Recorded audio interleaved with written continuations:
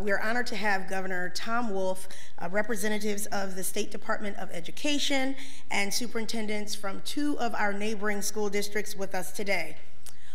Over the past few years, Governor Wolf has met with parents, students, and various stakeholders as a part of his commitment to providing a stronger education for all students pre-K through 12 and beyond.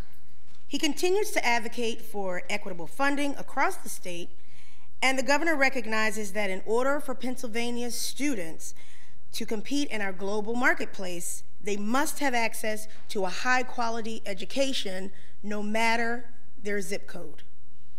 As superintendents, we have had the opportunity to provide feedback on a range of proposals aimed at retrieving, enhancing, and even restructuring the framework by which students are currently assessed and districts are evaluated. So as a school leader, I personally would like to thank Governor Wolf and members of the Department of Education for not only listening to the voices of educators across the state, but also utilizing our feedback to enact substantive change for our students. Yes, that is a pause for applause. I'm excited about today's announcement, and I look forward to our continued partnership to improve education for students across the state. So please join me in welcoming Governor Tom Wolf.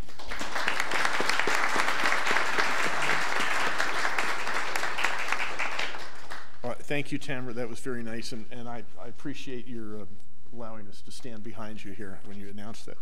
But I am really pleased to be here to announce a change in the PSSA, the Pennsylvania System for School Assessment. The requirements that our teachers and students and parents have been requesting for a long time. This is long overdue. But for the past 3 years, not quite 3 years, almost 3 years, as a governor, I've been touring schools all around Pennsylvania, and I have heard from teachers, I've heard from students, I've heard from parents, and my question was always, how can we be, the state, be a better partner in education, making sure that our schools do a better job for their children, for our kids. And one of the things I heard most often was the need to reduce the amount of time that our teachers and students spend getting ready for and taking the PSSA tests every year. The problem was how much classroom time was being taken to teach to those tests.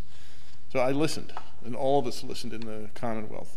And after working for nearly a year with Pedro and members of the Department of Education, with educators, with parents, and with stakeholders, I'm proud to announce that beginning next spring, Pennsylvania will reduce the testing time for the PSSA by 20%. About that. And the point is, we're reducing the testing time by 20%, but we're not reducing, we're preserving, in fact, the effectiveness for measuring student progress. We understand the accountability issue. We understand the need for understanding how we're doing and educating our children. We just don't want to spend as much time as we've been spending, or forcing our teachers and students to spend as much time as they were spending. So here's what's going to happen. Students in 3rd to 8th grade will spend an average of 20% less time on testing. The students below those grades will spend an average of 25% less time on testing. And all this change will result in a reduction of 2 full testing days for some schools. This change will allow students and teachers to focus their classroom time on learning the skills they need to get a complete education rather than preparing for one exam. So again, for years I've been hearing, all of us have been hearing about the need to reduce time spent on preparing for the PSSAs and the need to refocus our students and teacher attention back to studies. This change will help satisfy those concerns. And while we have to administer these tests under federal law, we will continue to work with all of our partners to reduce the time spent on testing while keeping the exam's value as a real measure of student progress. All of us want that. The students want that. The teachers want that, to know how they're doing. And this step is another piece in my administration's commitment to ensure that our children receive the thorough and efficient education that our Constitution guarantees to every child in Pennsylvania. Because if we want to create success and economic prosperity for future generations, the best investment all of us can make in our future is in our kids. Because with their success comes Pennsylvania's success. Since I became governor, I've been made sure that state government is focusing on actively investing in our children. We've done this by listening to those who are actually in the classroom. We've listened to teachers. We've listened to parents. Again, we've listened to the students. And we've taken steps to make the system better. Today's achievement is another step toward helping our teachers, toward helping our families and kids focus on learning. All of us are going to continue to work with our partners to ensure that we're doing all we can to help our kids succeed. Now, I'm very happy to present to you someone you already know, but someone who I've been working with to try to make sure that we're doing what we need to do to improve, continually improve our education process and our accountability, but in a way that's good for our students and our teachers and our families. And that's Secretary of the Department of Education, Pedro Rivera. Pedro.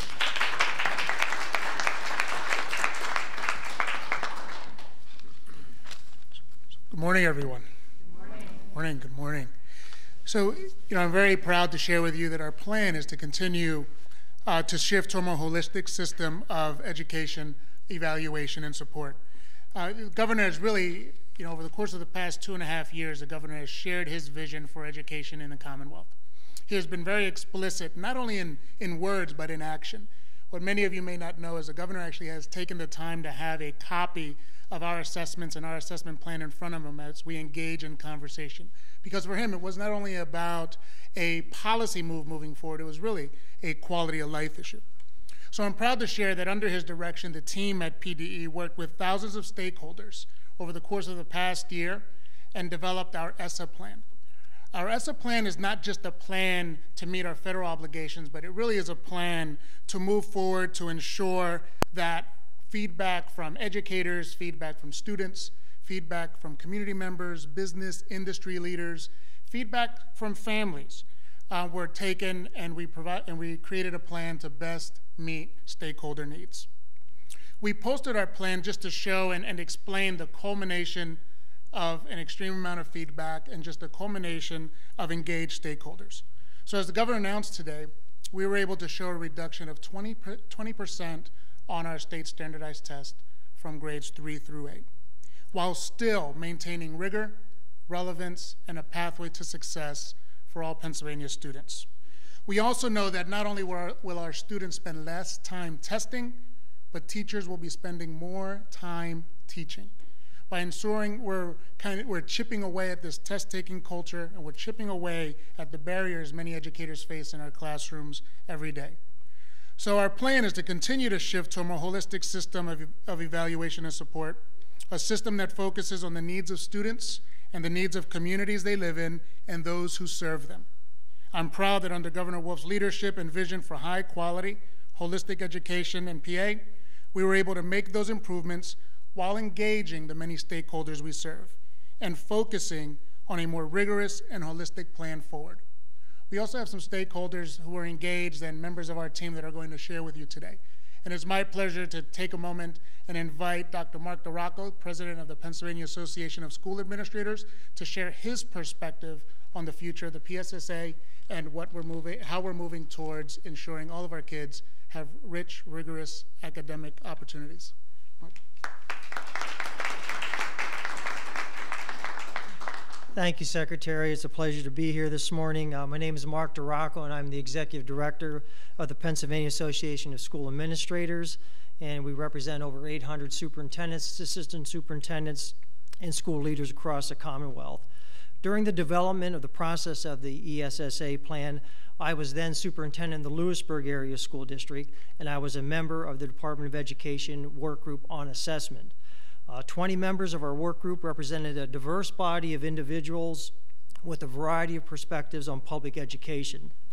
Our group participated in spirited discussions and heard many points of view on how to best design assessments to meet the ESSA statute. After much deliberation, our group developed a consensus on recommendations for PDE to consider in regard to assessments. Our top priority was to reduce the amount of time required to test students for the state accountability system. The amount of instructional time lost due to the length of the current PSSA testing has been of concern to parents, teachers, and administrators for years. Several weeks of instruction in late spring are set aside in Pennsylvania schools to administer the battery of PSSA and Keystone exams. Most schools experience more than a month of disruption in preparation activities, administration of the test, and scheduling makeup sessions for these exams. Additional time is often lost throughout the school year as many school districts implement test prep sessions from September all the way through to the March or April testing season. Many educators have long believed that the amount of time currently devoted to testing is excessive and unnecessary. We are pleased that the department has made a commitment to reduce the amount of testing time needed to administer these exams beginning this spring 2018. The new ESSA plan calls for the PSSA English Language Arts test to be reduced from 4 testing sessions to 3, and the math test reduced from 3 testing sessions to 2. This change has been received very well by the educational community, and we commend the department for listening to the concerns of educators and parents in making this adjustment. PASA supports the Pennsylvania ESSA plan as presented by the department. It is a plan that was forged by thoughtful deliberation based upon the voices of many stakeholders across the state. We look forward to partnering with PDE and school leaders across the Commonwealth to assist with a smooth and effective transition to a new era of supporting children in schools to improve academic achievement in Pennsylvania. And now it's my pleasure to bring forward a superintendent from the area who's done an outstanding job and has led her district with distinction, Dr. Sherry Smith from the Lower Dolphin School District. Good morning, everyone. I first want to say I appreciate the opportunity that I had to work on one of the work groups as well with the state. It was a great opportunity to collaborate with stakeholders from across the state, parents, folks from many different kinds of organizations and perspectives as we came to consensus on recommendations to bring forward to our state for improvements under ESSA. Today, I'm grateful that we are here to talk about one significant recommendation that came forward from our group and that has significant impacts on our schools and our students, and that's the reduction of the amount of testing time needed for our 3rd through 8th graders on the PSSAs. Reducing testing time is a very welcome change for our schools, our teachers, and most importantly, our students. It's very difficult to motivate students for long days of testing, and so particularly for our youngest students, reducing that time allows us to motivate them and to keep it in perspective of what the PSSAs are for.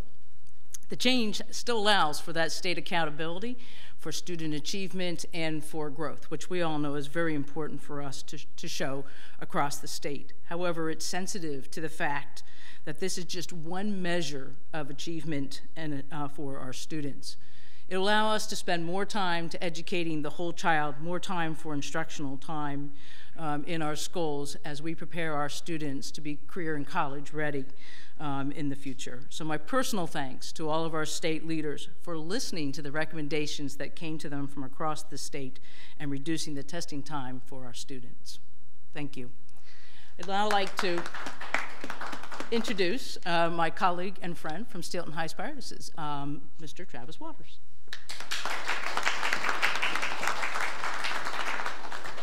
Thank you. Before I give my comments, I would be remiss in saying that as a superintendent, you often have sleepless nights, and it is comforting and to know that we have Governor Wolf and Secretary Rivera supporting us, and they help with those sleepless nights.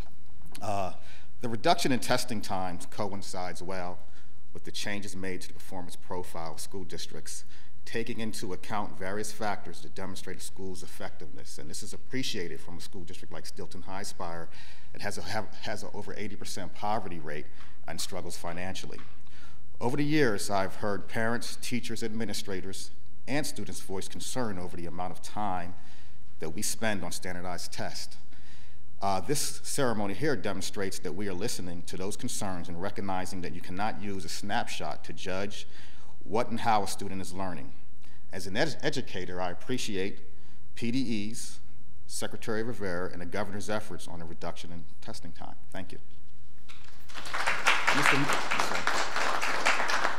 I have Mr. Matt Stem is going to answer questions.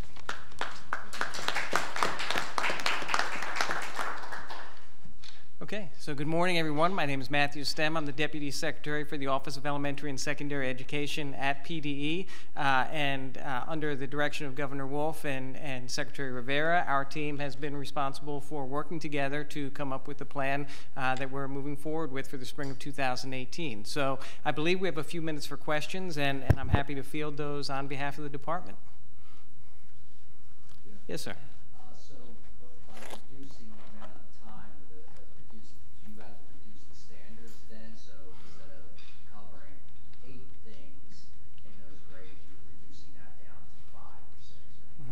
Yep, excellent question. So in terms of how we are still able to cover the breadth and depth of the standards as required, what we're doing is we've been able to take a look at the standards by grade level bands and still ensure that we're covering all of the standards in a valid and reliable way over the course of the student's testing career. Let me just add something to that. First of all, we'll take questions on topic here. I'll have a gaggle if you have other questions. But let me just say, accountability is really important. And I think all of us are trying to make sure that every parent, every taxpayer can feel comfortable and confident that their children and our children are going to be getting a world-class education. This is not to dilute accountability. This is not to reduce standards. This is actually to try to make the way we test ourselves, the way we try to make sure we have accountability, that we're doing it right. I don't know of any continual improvement process that doesn't tweak the system they use to try to figure out if they're doing a good job. So this is not a move away from accountability at all. This is not a move away from high standards. This is an effort to make sure that we're doing a better job of capturing those standards. That's it, right?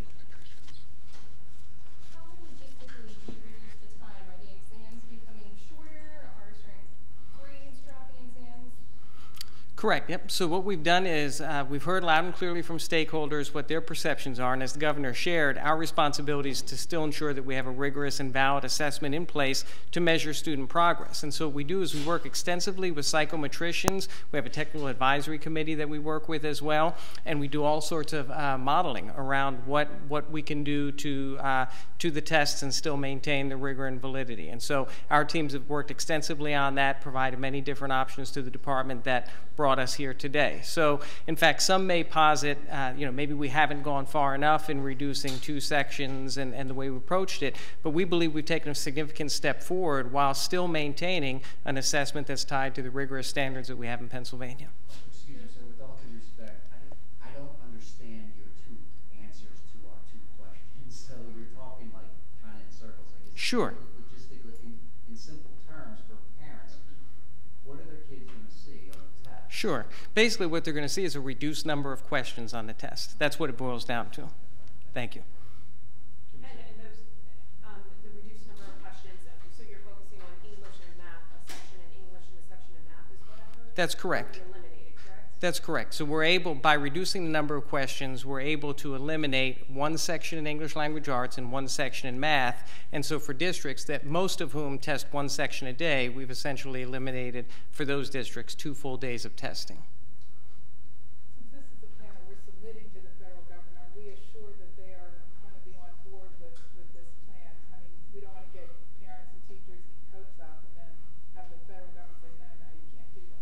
Yep, excellent question. So we're very confident that that what we're moving forward is still going to demonstrate that we're testing the depth and breadth of all of our content standards, and so as such, we anticipate that there will not be problems with support from USDE on that move. Actually, doesn't the new ESSA standard give the states more flexibility? Right. So ESSA does give additional authority and autonomy to states as long as we can demonstrate, what ESSA requires, that we still demonstrate that our assessments are aligned to our rigorous standards. How long is the testing time now? Right now, testing time grades 3 through 8. Now, this varies grade level to grade level. So in very rough numbers, currently students test for roughly 8 hours is the administration time. And so this would back it off at many grade levels, 20% below that, roughly 6.5 hours or a little bit less per grade level. Understanding that these kids take these in different grade levels, is Every grade level will see a reduction of at least 20% in the total test time, with our youngest students in 3rd grade seeing closer to 25% reduction in their time. And that's something we heard loud and clear. We heard specifically from parents and other stakeholders and students themselves, for that matter. And in my background, I was a former elementary principal, so I remember these days well. And so we specifically wanted to focus on the youngest students and the impact for them. Why not 11th graders too? 11th graders still take the PSSAs, right? No, the 11th graders, actually, there are no specific 11th grade tests, so there's a different high school exam, and our focus has been on the PSSAs because what we've heard most clearly is it's the impact on younger students that's deemed to be not necessarily developmentally appropriate. So in the future, I mean, it will remain this way from 3rd through 8th. It's not going to go the remaining of the grades will not experience any changes. There are no changes outside of grades 3 through 8, correct? There's no intention to do that? Right. Yeah, I think what we're looking at, so we have, one of the things that we're very open to, the Department of Education submitted a report to the General Assembly last August around potential changes to our graduation system, and we look forward to continuing to collaborate with the General Assembly around any possible changes to the assessment system at the high school level as it relates to graduation. Can I just add something? Sure. My goal is to, and I think all of our goals is to make education make it better and more relevant to the needs of the students who are going through school. So we, as Matt pointed out, we'll continue to try to figure out ways to make our system better. I mean, that goes to the fair funding formula, it goes to increased funding for education, it goes to better preparation of teachers, it goes to a whole lot of things that we can do, and I'm hoping that I have another term to try to continue to do this. Will you guys kind of, after this year or next year when this is implemented in the spring, will you evaluate how effective it was and maybe have a report on that and see if you want to continue with it or even reduce the time even more? Yes. We're always doing that. That's part of our continuous improvement cycle. Okay. Is there anything that bars you from changing anything in this plan, knowing that the legislature really has some concerns about the Keystone exams and the graduation requirement attached to them? Can we, I mean, the proposal is out there to substitute the SATs for the Keystone exam. So is there anything that would bar Pennsylvania from making that move by submitting this plan to the federal government? And I think, as we pointed out, we've already made some changes with the legislature, like the use of the Keystone exams.